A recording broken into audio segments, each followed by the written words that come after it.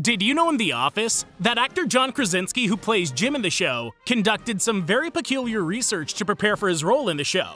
John Krasinski's character of Jim Halpert in the popular US adaptation of the Ricky Gervais-penned British sitcom The Office is one of the show's most lovable characters. In the show, Jim displays equal parts disdain and love for his job. After all, the show revolves around a group of employees who work at a paper merchant office. In keeping with the hilarious novelty approach to the character, Krasinski actually researched paper companies for the role, and even paid several large companies a visit before filming began on the show.